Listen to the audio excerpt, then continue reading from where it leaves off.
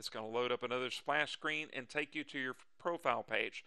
Now, profile is super important because you want to use your legal information, so like your full legal name, not nicknames, not like shortened versions. So if you're Richard, don't put in Richie. You want to put Richard there. And the reasoning for that is it helps you clean up your credit profile and it helps improve your credit scoring, just even cleaning up your personal information.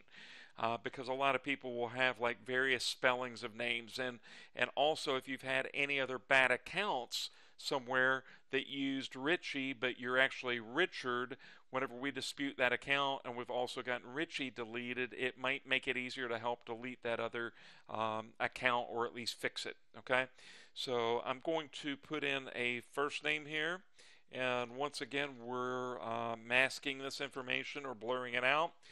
You would only choose a suffix if you actually have a suffix: second, third, fourth, fifth, junior, senior. If you don't have a suffix, just click back outside of that so that you don't choose one. And then we're going to load in a date of birth. Now on an Android, you have to select your year that you were born in first. So I'm going to scroll back here to a birth year, and then we're going to mouse over on the calendar to a birth month for that same year, confirm that, and then I'm going to click a date and then OK, and then I'm going to confirm that everything is right there, and then I'm going to load in a social security number, and again this information will be blurred out. We're going to scroll down and put in a phone number, and once again we're going to blur this out as well. And then a physical address. So the physical address is where you live currently, and not an address that you're moving to, not an address that you've moved from, but where you're living currently. Line 2 of this is if you have an apartment number. So this user does have an apartment number.